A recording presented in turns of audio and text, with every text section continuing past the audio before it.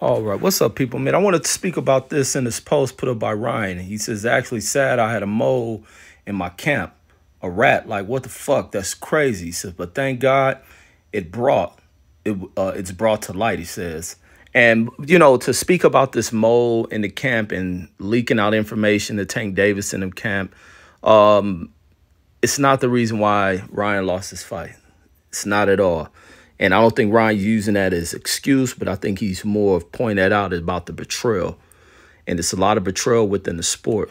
It's a lot of betrayal about who you have around you.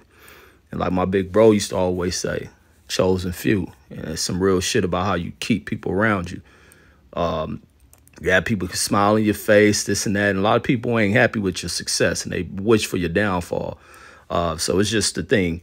But in that fight, man, it was just hats all the way off for fucking Tank Davis, man. Dude's a bad fucking dude's gifted, and his boxing has to be respected. As much as the power is respected that people see, they like the way Tank Davis can get people out there with a punch.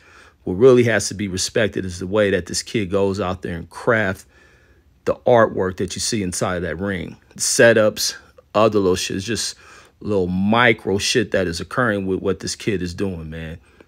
When you gain the appreciation for the sport, you begin to like really pinpoint and look at this shit.